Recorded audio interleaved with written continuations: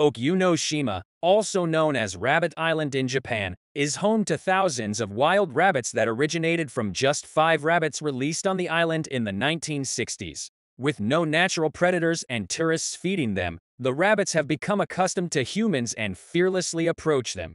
This unique phenomenon has made Okunoshima a popular tourist destination where visitors can interact with the friendly and cuddly rabbits.